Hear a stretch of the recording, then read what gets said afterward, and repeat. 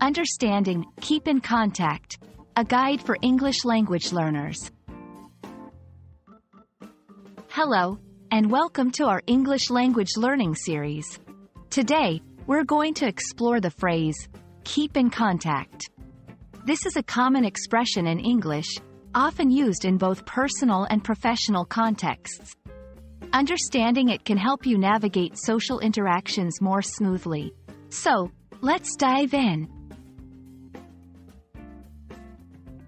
Keep in contact is a phrase used to express the desire or intention to stay in touch with someone over a period of time. It implies continuing communication, whether it's through emails, phone calls, messages, or even face-to-face meetings. This phrase is often used when parting ways or concluding a conversation, indicating that the speakers wish to continue their relationship or dialogue in the future.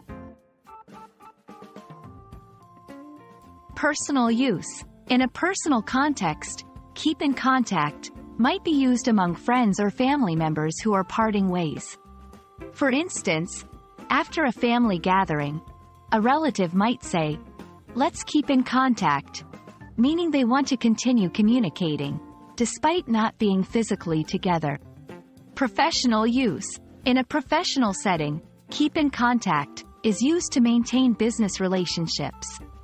For example, after a business meeting, one might say, "We should keep in contact to discuss this project further," suggesting ongoing communication about work-related matters. Friends. I'm moving to a new city, but let's keep in contact. Work colleagues. Great meeting today. Let's keep in contact for the next steps. Variations. Stay in touch. Keep in touch. Let's not lose contact. Keep in contact is a versatile phrase that is invaluable in maintaining relationships across various spheres of life.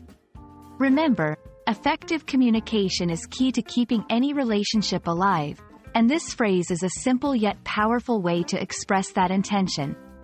We hope this video has been helpful in understanding and using keep in contact in your English conversations.